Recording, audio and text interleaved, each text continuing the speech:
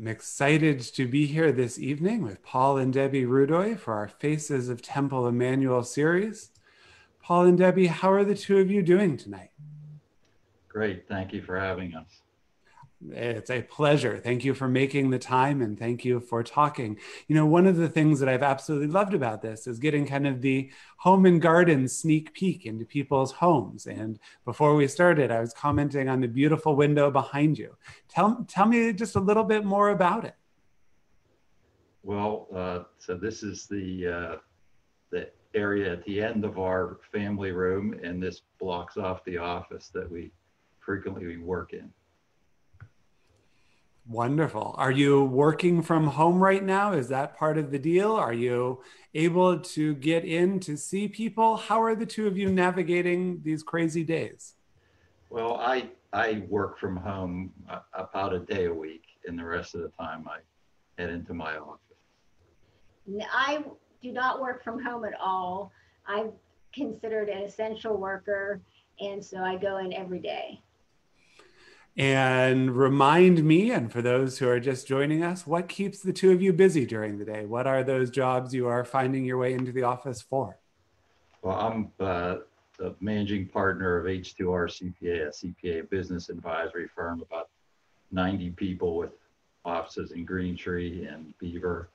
So this has been certainly more blessed than many, but this has been a challenging time with just coming off the longest tax season in history with the extra 3 months and spending a lot of time trying to keep businesses alive during this just unprecedented period of time. And I'm a geriatric licensed clinical social worker. I work with older adults who want to stay in their home instead of moving to a facility. So I help them do that safely, happily, and keep them healthy while they're there. It is wonderful, and I appreciate all that the two of you are doing to serve the community in this really challenging time. Rabbi, if I may just add, I have a certificate in gerontology, and if my memory serves me right, you have a certificate in gerontology, correct? I do. When I was out in Seattle, I took some coursework with the University of Washington. I got to do some of my pastoral education at Hebrew Senior Life in Boston, which is Harvard's gerontology affiliate. And I don't know, it just clicked. It's a wonderful group of people. I don't need to tell you about the demographics of the Jewish community. So it was also a particularly rabbinically savvy one as well. Right. Yeah.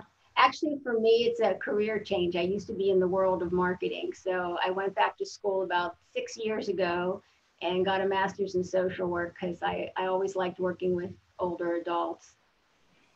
We've been really lucky, if I could mention too, during this whole situation with COVID, because our children live in Queens, New York City, and our daughter and son-in-law actually moved in with us for 13 weeks to get into a better situation here than in New York City.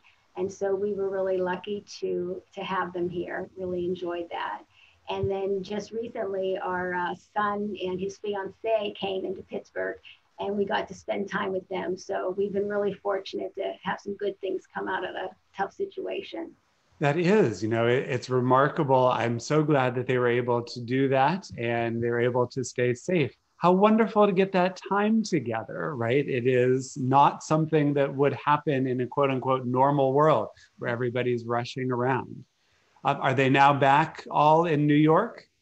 Right, they're all back there. So when I worked from home the other day, it was a little eerie because I'm used to seeing our son-in-law Jay stand about 5 feet away teaching his classes. He's a professor at Hofstra. My daughter, who works at NIU, being in the dining room doing her work. So it's a little bit different. Right. And with the rising case count in Allegheny County, were you tempted to go back to New York with them to stay safe?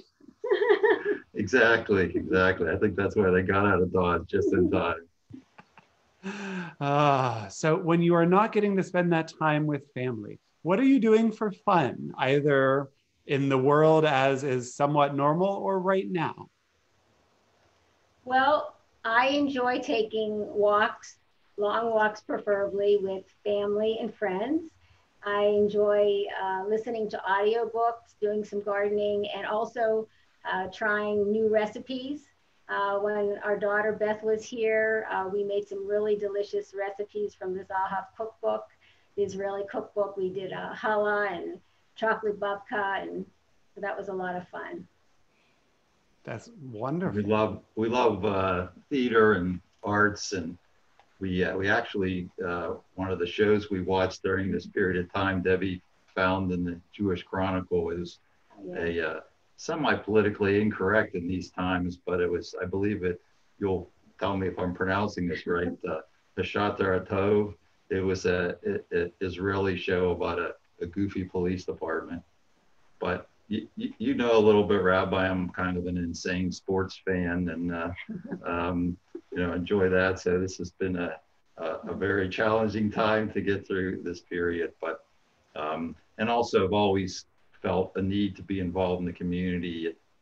My family, going back to when I was little, was always involved. My father was a past president of the temple and served on probably every committee that would existed then. My mother was past president of the what's now called the Women of Reform Judaism, and was a long time cemetery chairperson. I was on the temple board for about 7 years, I believe, and now I have a number of things I do. One is I'm on the board of JRS, and I just completed that term. Now I'm on the JRS Foundation board, helping.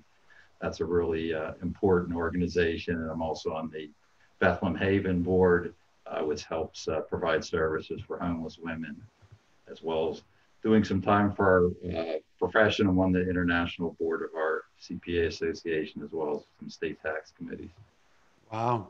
Yeah, the two of you certainly keep busy. Right. So one of the fun parts about what we've been doing is sometimes there's a little bit of confusion between whether a program is going to be on Facebook or a program is going to be on Zoom. There's somebody who's in our Zoom waiting room who I think knows the two of you pretty well. Do you mind if I let Judy in so she might join the conversation?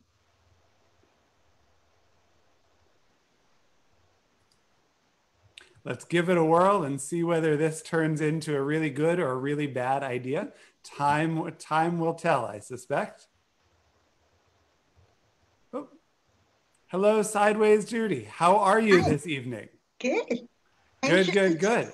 I must warn you, while you are on with Paul and Debbie and I, this is also going out into the world on Facebook Live right now. And so just be careful what you say. I'm just listening. Fantastic. We're excited to have you here with us. So, Paul and Debbie, a question about either what you've been reading, what you've been watching. What are some of those things that bring you happiness in addition to those theater pieces you've already mentioned? Well, my favorite books are the two books our son wrote.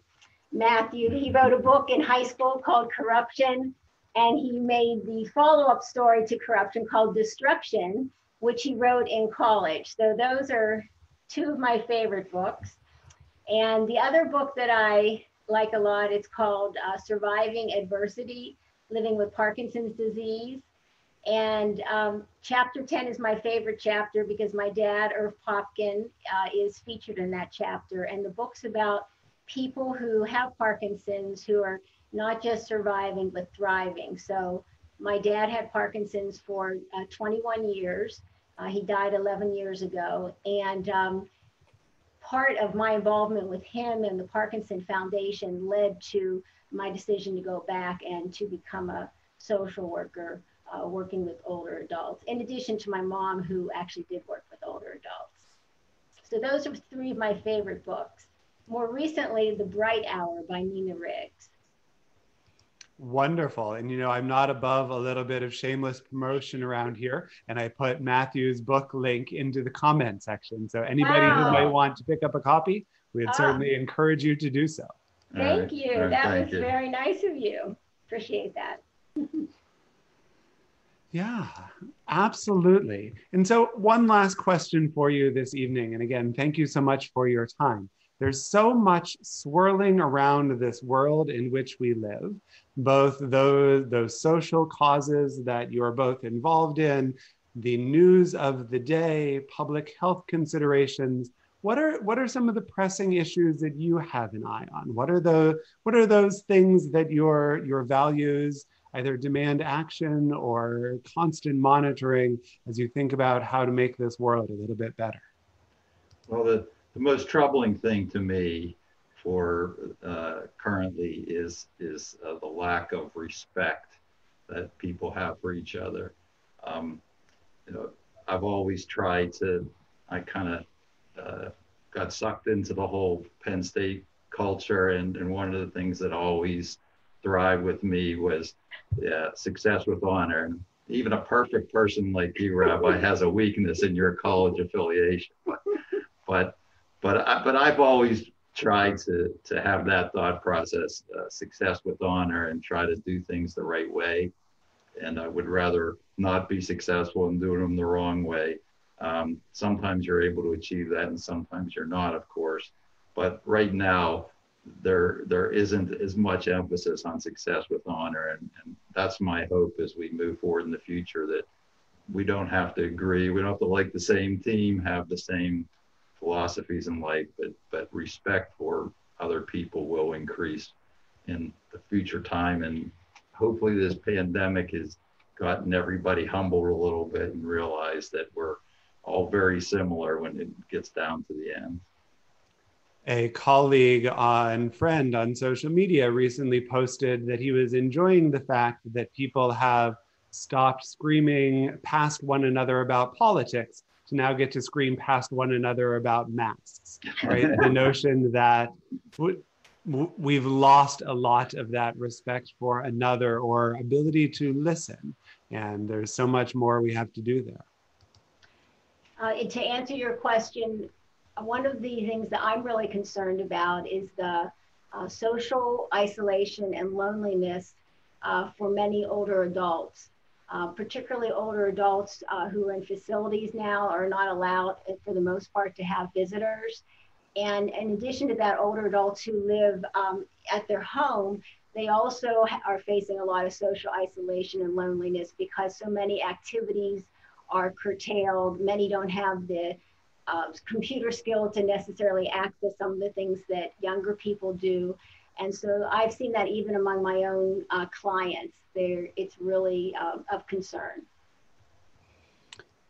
It is indeed. And just another plug for anybody who is listening with us this evening. If there are folks in your orbit for whom that is true, who could use a phone call from the caring community, who could use the tech support of a teenager who can walk them through various things, who would simply like to borrow a device, please connect them with us. We would be honored and delighted to help out.